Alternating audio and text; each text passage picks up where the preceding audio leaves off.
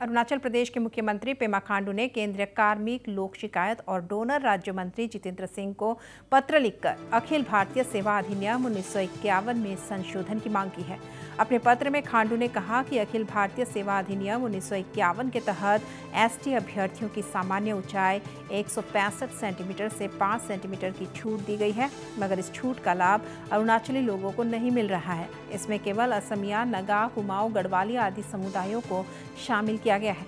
पेमा खांडू ने कहा कि यह अधिनियम 1951 में बनाया गया था, तब अरुणाचल प्रदेश असम का हिस्सा था।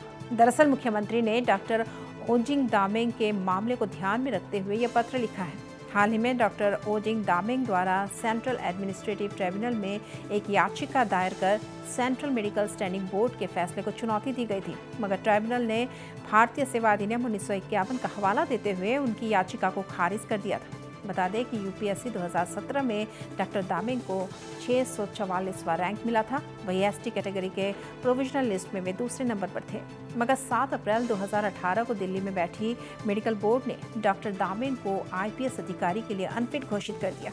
उनकी ऊंचाई 162.5 सेंटीमीटर होने के कारण उन्हें अनफिट घोषित किया गया। सामान्य अभ्यर्थी के लिए 165 सेंटीमीटर ऊंचाई का प्रावधान है, मगर निर्धारित एसटी अभ्यर्थी के लिए यह 160 सेंटीमीटर है। अनफिट घोषित किए जाने के बाद डॉक्टर दामेंग ने इस फैसले को सेंट्रल एडमिनिस्ट्रेटिव ट्रिब्यूनल में चुनौती दी, जहां उनकी याचिका खारिज हो गई।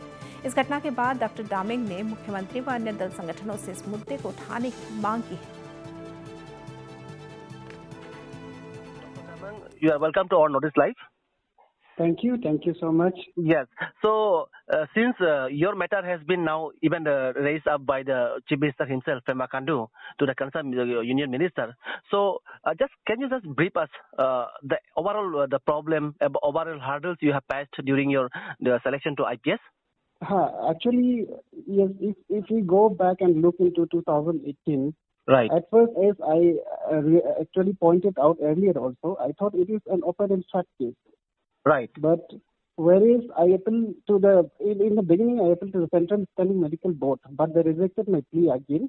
Yes. So I had no idea, but to no option but to go for representation. So I gave representation to Government of India as well. But I waited for the reply, and I could not get any reply from them. Okay. So then after that, I had to go to CAT. That's where the battle began. So CAT I filed in 2019. Again, it went on for long time. I think, if I'm not wrong, there were 7 hearings for the matter. All right. So finally, the judgment came on 27th of April this year itself. And further, actually, since this matter was supposed to be solved, supposed to be settled by the government of Arunachal Pradesh since long ago, so what is your overall view in this particular case? Actually, it is a case that should be solved by the government of Arunachal Pradesh, but given the fact that there is no precedent like mine, yes. So if you see today, there has not been many IPS direct recruits from Arunachal Pradesh. Right. So for today, there are only 2 IPS officers, Robin Ibu sir and Jimmy Chiram sir. And after that, if I had given the post, I would have been the third person for IPS from Arunachal. So if you see that history, I think this matter was not brought to the fore. It's because nobody had this problem. Nobody had this issue.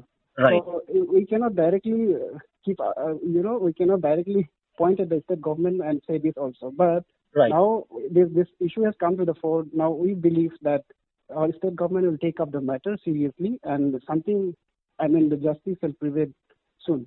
Definitely, we all also hope for the same. And right now, in which department you are posted at? Yes, I'm posted in Kolkata as Assistant Commissioner of Income Tax.